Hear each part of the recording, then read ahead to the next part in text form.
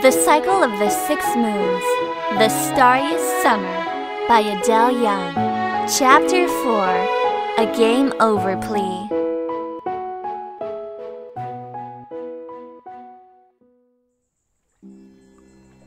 For the past 4 hours, Mayor Rayel took me around the village and stopped at every corner to ask me to fix something. At first, I thought he was earnestly trying to help me get used to manipulating things, but when he asked me to grow a shell into the size of a car, I knew he was just amusing himself. He'd probably never knew that he'd lived to see Goddess's return and was living his childhood fantasies. At least he helped me realize what I can do with my powers, though. A few times we stopped by the huts in the village and the mayor introduced me to the people inside. They were just as shocked as everyone else to see that the creator had returned, but at least they didn't reprimand me like the others.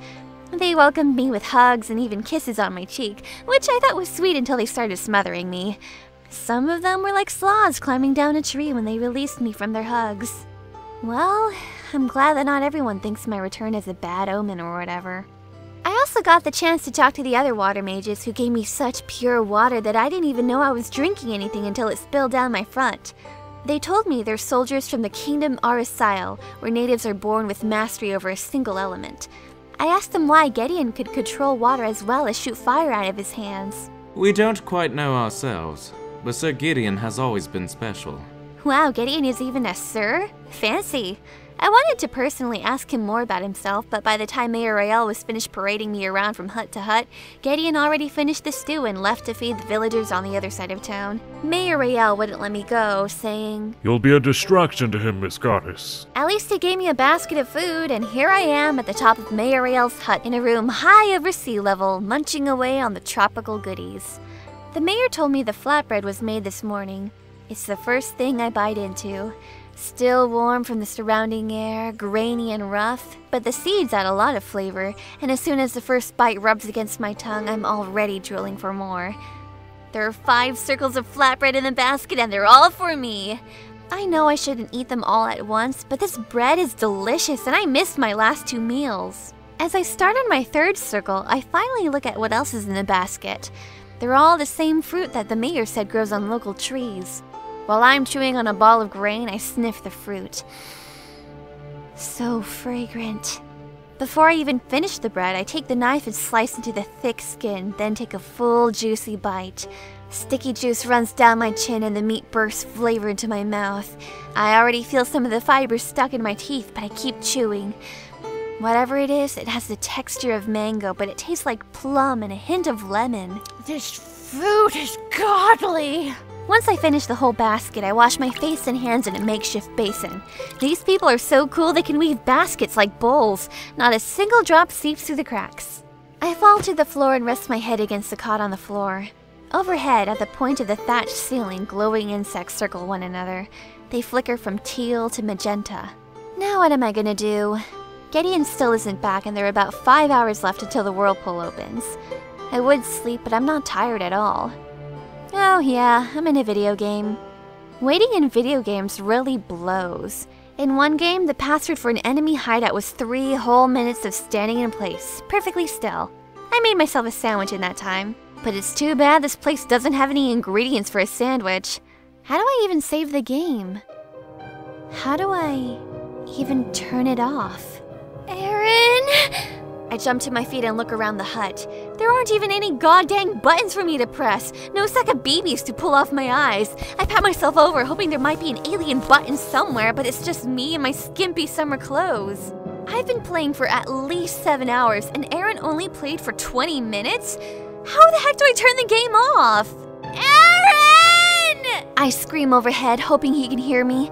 Maybe he's monitoring me from our garage.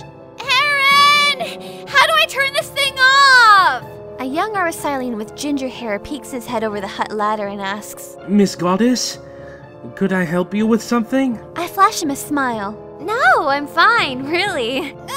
No I'm not! Just ignore me. It's not like any of them can help me anyway. They don't get that they're characters in a video game. I stretch out my arms and punch into the air. Alright, game, are you listening to me? Power off! Now! Turn off now! Game over! Reset! Oh, jeez, no, I don't want to start all over. The Arasilene pops his head into the hut again. Miss Goddess, are you certain everything— Jesus, yes, everything's fine. I'm just trying to get out of the game. Leave me alone. Even if he is a video game character, I can't help but feel pretty stupid. Maybe getting out isn't as simple as pressing a button or shouting commands. Maybe I have to fall asleep, or save my game, or complete my current mission. But I still have 5 hours before I can do anything. I plop onto the floor and sigh, then look at the basket. Still has 3 fruit pits, their skin, and the knife. Maybe I can actually use these next few hours to do something productive. It's weapon making time! I pick up the knife and examine it from all angles, just as I learned with everything else I fixed or altered. I never trusted myself with sharp things, so a sword is definitely out of the question, even though I could simply extend the blade. I need something blunt, something I could swing around carelessly and still not hurt myself. As I picture my new weapon, the wooden handle of the knife extends and rounds until it reaches 4 feet in length. The blade broadens and multiplies, stacking onto itself several times until it's as thick as a football. I give the entire thing a shake and the sharp ends flatten, but the metal part also falls to the floor with its sudden weight. It leaves a dent in the boards. Oops, I can fix that later. In my hands is now an inverted, long-handled mallet. I smile and try to lift it up, but the metal is too heavy. This isn't good. What use is a weapon if I can't even lift it?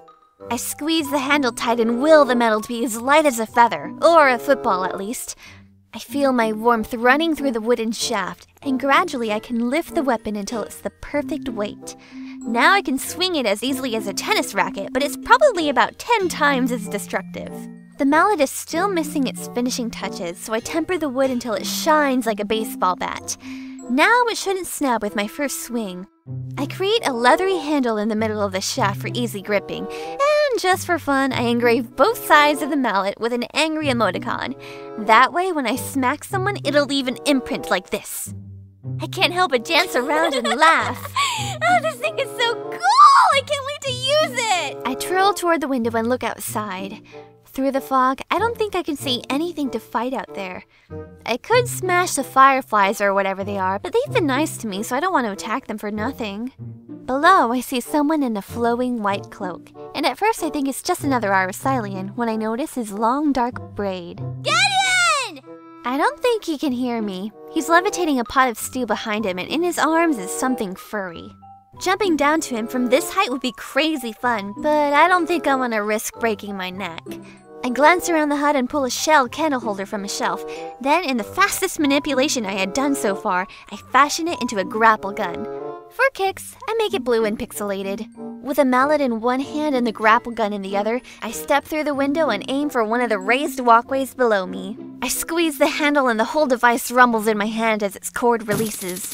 I feel the entire length of the sturdy cord wobble when the spike hits wood, and a second later, I fly through the window. Half screaming and half laughing, I swing from the platform to the lower docks and kick Gediyon right in the chest. He falls backwards and I land on top of him, but the pot remains in the air and the girl he was talking to kneels over both of us. Gediyon regains his composure at once. I try to apologize to him, but I'm laughing so hard I don't think he understands a word I say. I'm so sorry! I see you've learned quite a bit while I was gone, he says, still mustering a smile. I climb off of him and raise the mallet and grapple gun. The girl's mouth hangs open. Aren't these super cool? They'll probably help out with the first task. My Miss Goddess, I never imagined you would be so bouncy. Thank you again, Gediyon. It means so much to us. She starts down the dock, but a few steps later, she turns around and calls, "By the way, you're a wonderful cook." Then she runs away.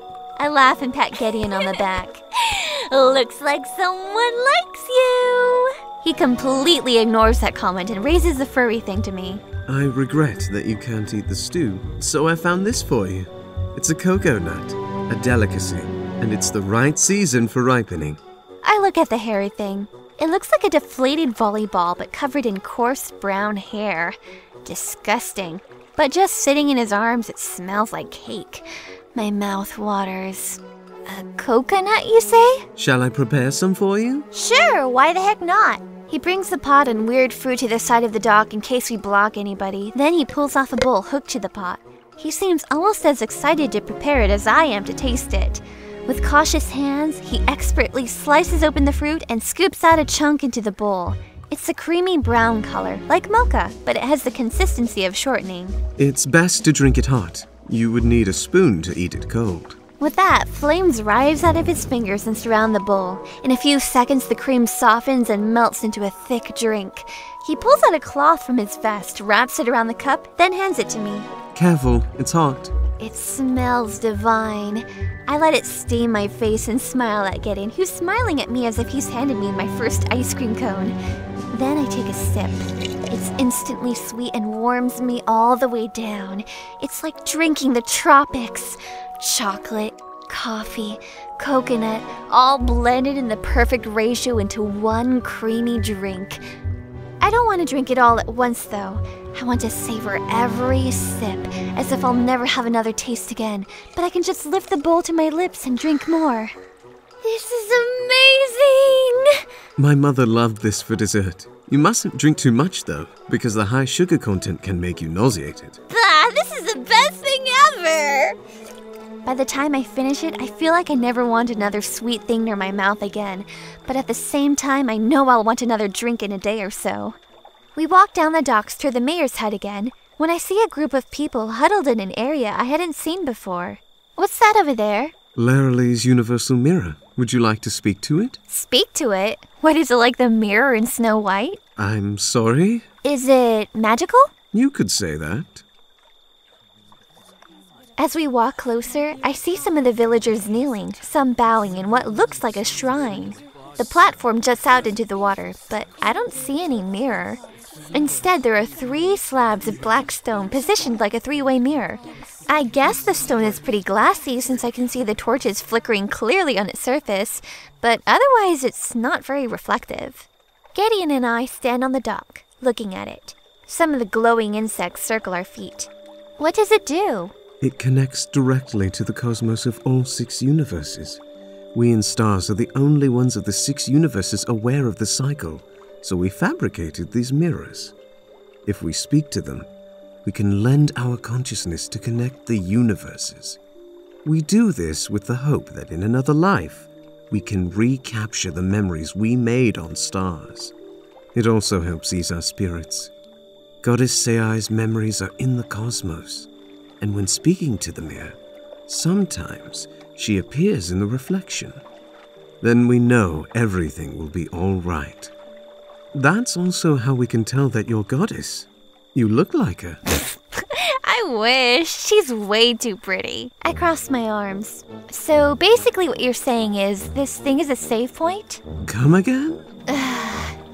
If I talk to it, I can save my game.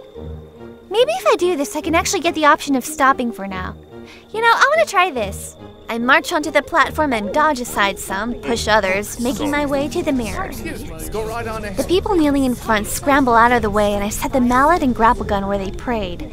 I rub my hands and clap them. I can see my outline in the glossy black stone. Okay, universe. Michelle here. Time to save my game. Want to know what happened so far? Well, let's see. I met this goddess person, and then I fell from the sky, but Gediyon here helped me. Then we came here, yada yada yada. I figured out how to use my goddess powers, blah blah blah. Don't want to do that again. And here I am. Game saved, right? Do I want to quit the game? Yes, I do! I hold out my arms expecting to see a big flash, then I'll be in my garage. But nothing happens. I don't even get to see Goddess Seiai. Game saved! Quit game now! Still nothing. I let out an ugly croak and turn around. Gediyon, this thing is broken! I pick up my things and march back across the platform to the docks. The villagers look confused but smile apologetically as I pass. Sorry about that. Well, that totally failed. I guess I have 2 more options left. Completing my first mission, and then sleep. If these don't work either, then I'm not sure what else I can do. When another thought comes to mind, my stomach twists horribly. Maybe I actually have to complete the entire game.